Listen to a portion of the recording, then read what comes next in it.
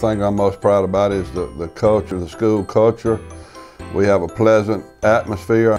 The kids know they got to take care of their business, but when they do, we're going to have some fun and a good time.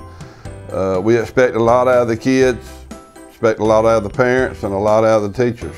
But the majority of the parents, that's what they want you to do, is have high expectations. Well, we're a neighborhood school. All the kids just live right around the school, no buses.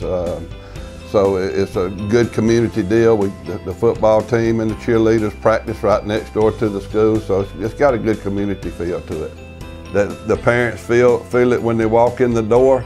They feel welcome here. And you know, we treat the parents just like we'd want to be treated if we was going to our own children's school. Experienced veteran teachers, they know the standards that have to be taught.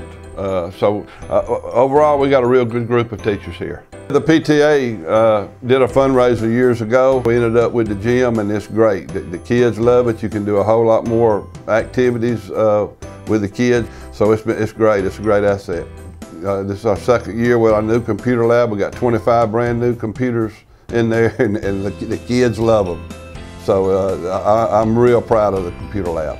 Our PALS class, they have a garden right outside my office, and they do a lot of hands-on activities in that garden, and the teacher has gotten a lot of recognition over the years for that garden.